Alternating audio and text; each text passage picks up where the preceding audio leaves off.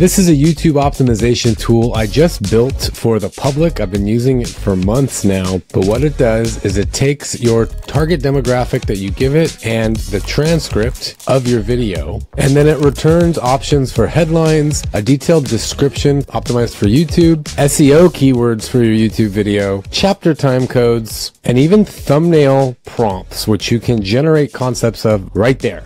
Now, this tool started off as a very simple N8N workflow, but in order to make it public, it turned into something far more complex that I wasn't ready for. So in this video, I want to show you how I created the BeSpot app, which is my first micro SaaS business actually that I'm going to launch pretty soon. So here's a sneak peek behind the scenes look at how I built this. Now, I'm a non-coder. I tried learning coding when I was a teenager. I just didn't have the patience for it. Then I learned how to hire freelancers, and I kind of learned things here and there about how software development works. Now that vibe coding is a thing, I'm vibe coding my ass off, creating as many little apps as I can just to learn. So as I walk you through how the BeSpot app's infrastructure works, keep that in mind that anyone can learn to do this. You don't have to be a coder.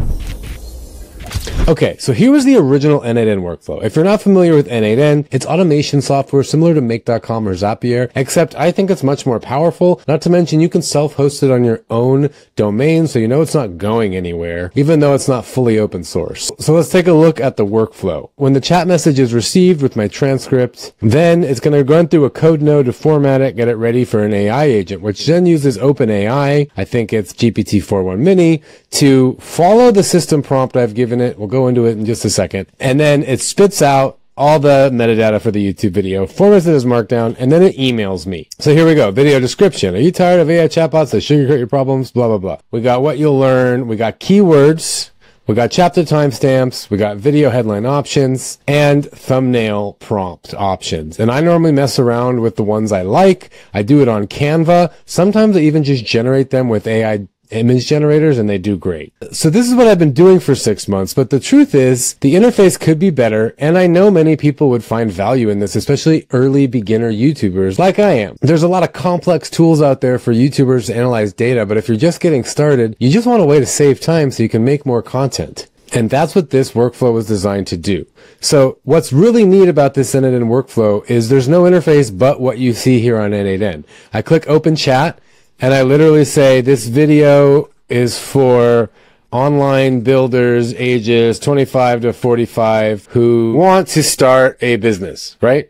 And then I click the paperclip icon to attach a transcript, and then I press submit, and see how it's running through this here? It's now processing through the AI agent node. I'll show you this real quick. What this does is it just separates the transcript file from this, the text. The video is for online builders age 25. So that way, when the AI agent node takes it, which it looks like the code node just had a problem, I may have messed things up turning it into an app, but basically the prompt for the AI agent says, write for this audience or niche and target keywords, and that's the chat input, and then here's the transcript. So we lost the audience niche here somehow. Fortunately, it doesn't really matter to me anymore because I'm using it on the BeSpot app. But then it goes through that, then it formats the output into HTML, because normally AI LLMs, they output their data in Markdown, which is great for many cases, but we need it as HTML. And then later in the complex app, we actually structure it as JSON, but we'll get to that in a second. And then it just emails me using Mailgun. And then I get the email.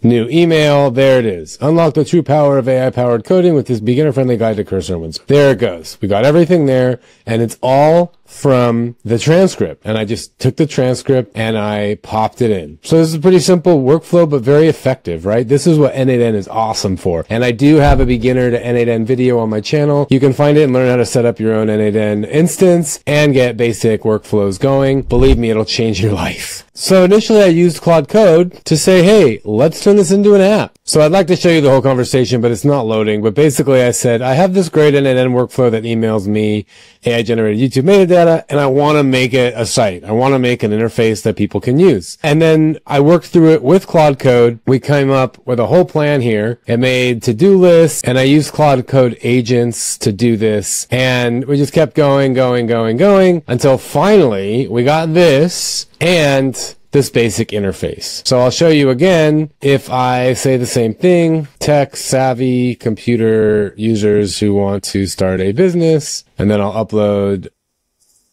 a transcript, We'll generate that metadata. And if we look here in the console, you'll see it's uploading transcript to blob storage, generating metadata from blob URL, and then it's waiting for the end-to-end workflow to complete. Now, I'm obviously going to change this stuff when we go live, but I just want to show you the console for now. And if we go over here to the main workflow, we'll see in executions, it's running.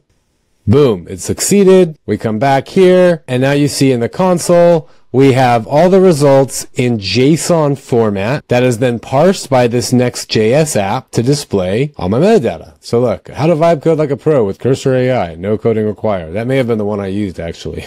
How to stop using VO and Bolt, right? So, and then I can copy one, I can copy all of them. Then there's a cool description. Then there's SEO keywords, which this is not actual data oriented SEO keywords, but I'll tell you what, if you've never made YouTube videos before, it's so annoying finding the right keywords. And this is a great starting point. So obviously, if you really want to be data oriented, you can get better SEO keywords, but these are pretty good. Here's the chapter timestamps. I can just copy all that, paste it in below the description. And then here's the funnest part, thumbnail concepts. I let AI build my app, generate thumbnail, YouTube thumbnail style close-up of Cursor AI interface with glowing green code changes, split screen showing AI agent on right. So obviously, this is just an idea, inspiration. I'm not a faceless YouTube channel, so that's not ideal for my channel, but I could take this, paste it here on Canva, and then put this little image of me over the finger, and boom, we got a thumbnail, right? Thumbnails are a whole thing.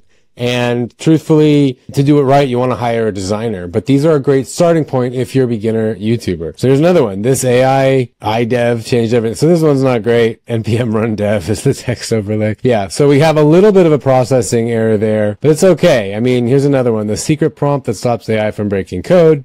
And there's another one. So they're really not bad. And these are all generated by open source models. Even all this, the headlines, descriptions, I'm not using OpenAI. I am not using Anthropic. I'm using Venice AI API. And what is really cool about Venice AI, well, there's a lot of things, but not only do they have plenty of different models for reasoning, for vision, for function calling, etc., they also have image models, and they're really good models. But even cooler than that is their API, the way it works. If you stake their Diem token, it's a tokenized compute unit on the blockchain. So you stake it. For example, I have 10 staked here, and every day I get $10 worth of API credit, and it resets every day, and I don't have to keep paying for it. So these results are good. I've used Anthropic and OpenAI, and I get the same results using Venice models, and I can generate images here, and as a micro SaaS owner, I don't have to pay every day for the compute units that users use. Pretty awesome. So this is the end-to-end workflow, but real quick, I use Clerk for authentication. They take care of all your user management, so you don't have to build authentication into your app. So when you do all this, it's just using Clerk, and you can see this is still in development mode. That has been a godsend, and I highly recommend that too for MVPs. I'm using a Neon database, NeonDB, I guess it's called. It's a very simple database that's only used to make sure that your metadata that you submit is linked to your user account, so it still shows up. And one day,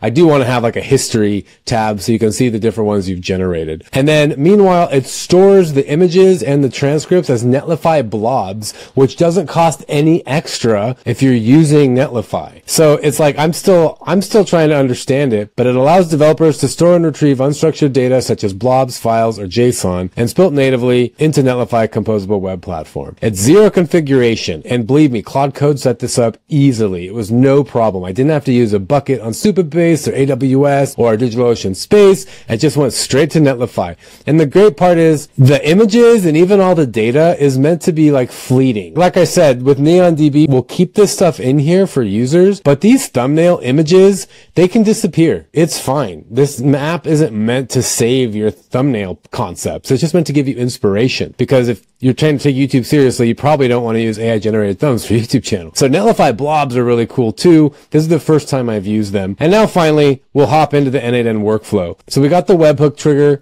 This is basically how the app, the Next.js app, communicates, like saying, hey, someone just submitted a transcript and a demographic. Let's do it. Let's get this thing started. So it processes the webhook payload. If there's an error, it sends that. Then, if it's a blob, it goes through this route. Then it sends a request to Netlify to get the blob content, merges it, and then it comes back onto the path, which takes us to the AI agent. If there's no blob, for example, if you just submitted text here and it wasn't too big, then it doesn't need to make a blob and it just goes straight here. And then it goes to the AI agent, and this is the fun part. Here's where we get the audience niche and the chat input, and here's the transcript. Now, the prompt alone isn't going to do anything. We need a system message to say, hey, anytime you get a message, here's what you do. So I'll expand this. You're an expert YouTube content strategist that excels in video packaging for certain audiences. As a copywriter, you specialize in creating click-worthy content. Your task is to analyze video transcripts and generate compelling YouTube titles, descriptions, thumbnail ideas, SEO keyword, blah, blah, blah, blah, blah. And then it goes core objectives. Create titles that balance curiosity, emotion, and value proposition. Write descriptions that clearly communicate the learning outcomes. Now, this system prompt is mainly meant for educational videos. So I still have to update this with like maybe a checkbox, right? Is this an educational, entertainment? What is the video? Educational videos are more meant to be evergreen. SEO, meaning they can stay there for years and they won't just like disappear. Like a trending video is going to disappear. This is meant for people that are in it for the long haul, like myself, people that are trying to educate. Core objectives, analysis guidelines, identify the core value proposition of the content. What's the main takeaway? Who's the target audience? Extract key moments. And then we say, okay, here are the requirements for what you're going to output back to the Next.js app. Video description, 150 to 300 words with a hook and an intro. Description formatting requirements, use double line breaks to separate major sections. Video headlines, minimum 10.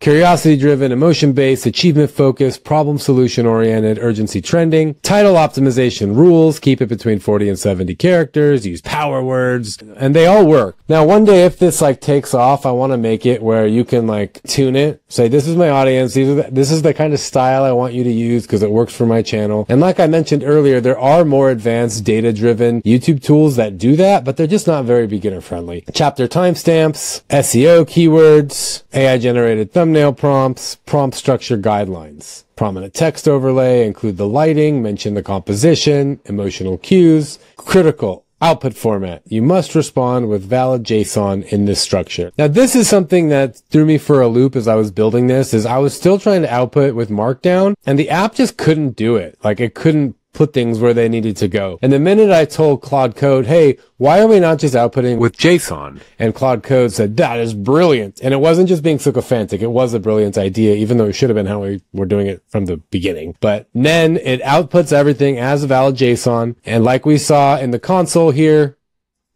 this is the JSON that gets sent back to the app via this final webhook. Okay, so we send a request back to the site after structuring everything in the proper JSON, preparing it the right way, and then it sends it back. So that is essentially the app here. I decided to use an end-to-end workflow just because that was easier for me. Now, in the future, do I want to actually code this all as a Next.js app? Maybe. But here for the MVP, I wanted to just keep it simple. Like I said, I thought we were going to be able to use this and then just change that node instead of using this interface, webhook. Instead of using that one, webhook response, and then done. But instead, it turned into this beast, no pun intended, and here we are. So that's it. That's the B spot. Meanwhile, I had to make an actual little logo thing, which looks pixelated for some reason. I'm going to have to fix that. And I did that on Venice too. Okay. Modern contemporary logo icon for B spot. And then I came up with that. And then what's cool is you can do this image editing feature. And so I was able to remove the text. I tried changing the colors, remove the text. And then I actually took it into Photoshop to fix the centering of it. And then boom, we have an icon. And now the final step, which I'm still working on now, and I'm actually recording this video because I ran out of Claude Code usage. But now that all that's built, I'm like, okay, how am I going to market this? Who is this for? So I said, let's create a new directory,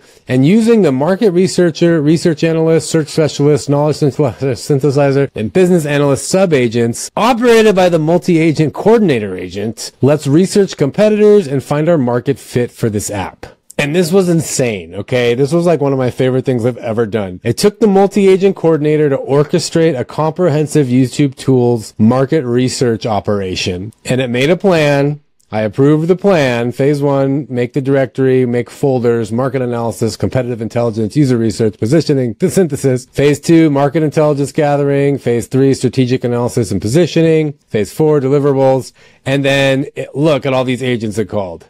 Now, I didn't do it in tandem like I wanted. I'm still working on that. But at first deployed the market researcher to analyze the market, competitive analysis to analyze the competition in the market, search specialists to gather insights, analyze it all with strategic positioning, and then use knowledge synthesizer to synthesize all market research findings, and then a research analyst to generate an executive market research report.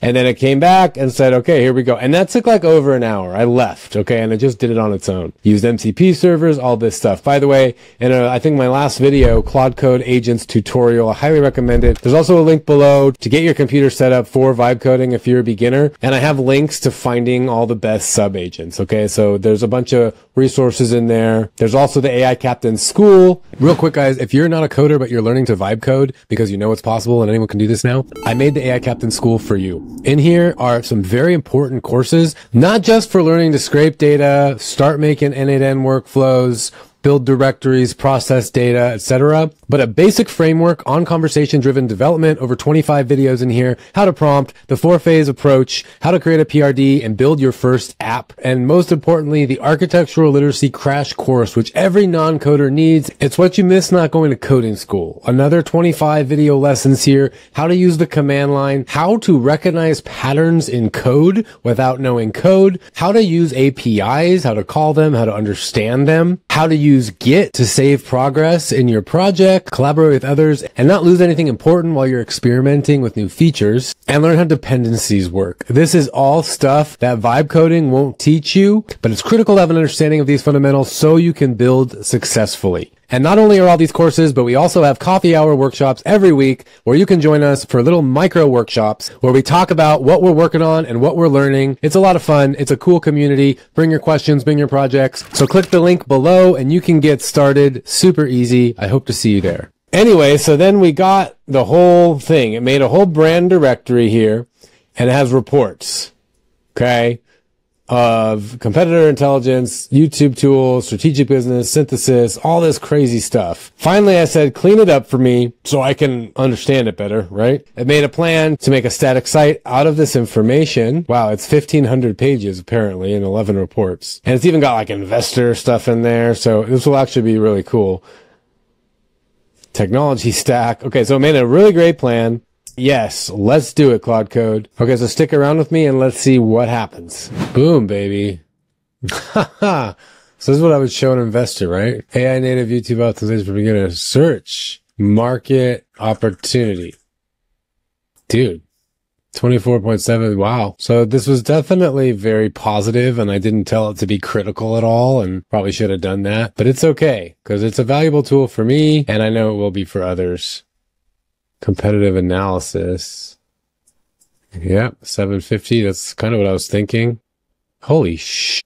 TubeBuddy. Yeah, I've tried TubeBuddy before. I didn't really like it. Overwhelming for beginners. Yeah, that's exactly why I didn't like it. vidIQ I use now and I love it, but it's complex. That's just all it is. And it doesn't do these things. I'll show you. Yeah, so vidIQ, it doesn't help me just make descriptions. It can help you like get ready for your video. And I can even make thumbnails with my face, which is cool, which sometimes I use, but I still don't even really normally use those. This is just like a lot of analysis and it's a lot. It's like feature bloat, I think I called it. So yeah, it's not for beginners. So basically what we're looking at, BeastBot is for beginners. And that's why it's going to be cheap and easy. $7 a month sounds about right. $12 a month target. Yeah, because if you're not making money from YouTube, why would you pay a bunch of money for it, right? But it literally is well worth $7 a month in the time it saves. Threats. Oh, good. We do have some SWOT analysis. vidIQ could, yeah, they could just, yeah, probably. YouTube Studio AI. Yeah, so whatever. This is, once again, I just vibe code to learn. This isn't my main thing. Like my main app I've got in the works, like that no one else is doing. But this was just like a really good project. It's obviously up. We got a 404 Claude Code.